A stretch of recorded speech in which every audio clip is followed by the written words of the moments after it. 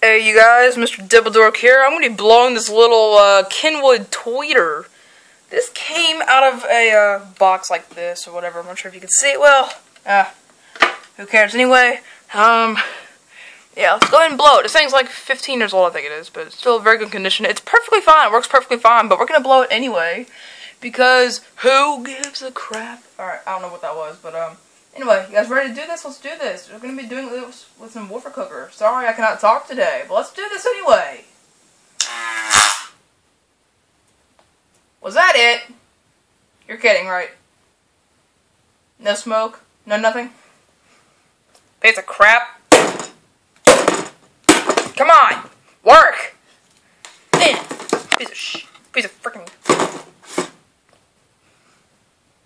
Okay, I guess that was it, but I'm not gonna end the video right there because that was crap. So maybe we take this apart and see what happened on the inside. All right. Give me a second. I'm gonna break this off. Maybe break this open. I don't know what I'm saying or talking about.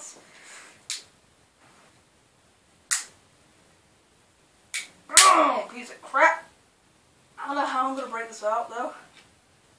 How am I gonna do this now? How am I gonna do this? How am I gonna do this? Okay, I think I got this.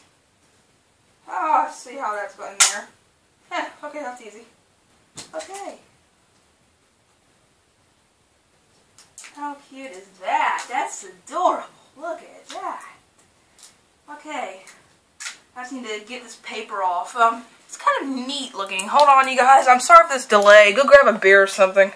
Yeah, just go grab a... crap.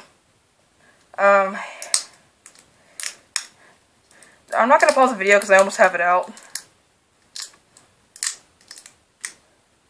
Holy mackerel. Whoa. What is this? What is that? Look at this. Look at that. That's awesome. Freaking coils in there. It's like red. I mean, there it is. Got it out. Come on, little coil. There she is. Look at her. Sorry for the delay, you two. That took forever, but that's a neat little coil right there. Little shiny thing, and it's black like one half and shiny the other. So, oh look, it's rubbing off on my finger. That's nice. That's nice. That's nice. So yeah, this has been the history of this little Kenwood tweeter. I would have another one, but I already blew the other one, and I don't think I got that one on film.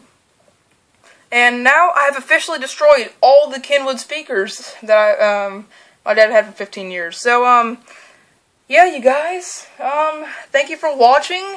If you guys would like to mail me some speakers, that'd be nice. I'm kidding.